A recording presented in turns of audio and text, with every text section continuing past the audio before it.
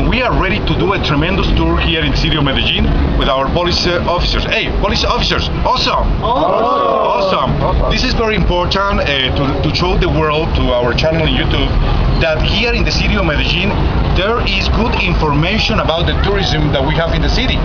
And we are with Jorge Andres, who is in charge of helping tourists who need any information in English so that he can, because you speak how many languages, Andres? Three languages. So if somebody says, hey, bonjour, comment ça va? No problem. Whatever the language. Today we are going to speak in English. This is Turenglish. Turenglish is a corporation here in the city of Medellin, and we support the good image of our city to the world. So officers, you can make questions in English if you want. Jorge, so what is the objective of this office, of this place? Well, the principal aim to this office is help all the citizenship, and not only tourists, but the only objective here is help citizenship, regardless if they are local people or foreigners, because we have information and data about places in the city and tourist places that foreigners like to know or are looking for. We can receive people who are interested in the most important places in the city. Where can I go? Where can I do?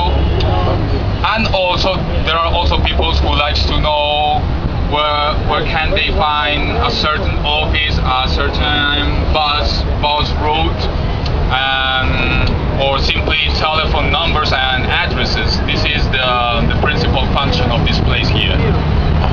Okay, officers, just because we are ready to go on the turibus, we should know that in a moment we are going to get on the turibus, a very important way to know the city of Medellin in Colombia. So we're going to enjoy our city just traveling on the turibus, excellent project that we have in the city of Medellin. Officers, one question for our friend Jorge Andres.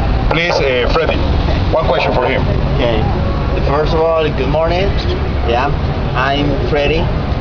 Yeah, my rank is corporal. Yeah. The question is, what is the most important activity here in Botero Square? Okay, what is the most important activity in Botero Square? The most important activity is to know the names of the sculptures, and people like to have a picture of them. They are also interested in the exhibitions at the museum, not only Botero but the other artists that are exhibited there. They also like to know the history of the place. What do this building over here used to be before, for example, how many years has the museum working, and they also like to know, for example, what kind of commercial activities can they access here downtown. They also like to find, for example, souvenirs of the city, find crafts store, and some kind of articles which are only available here in the city.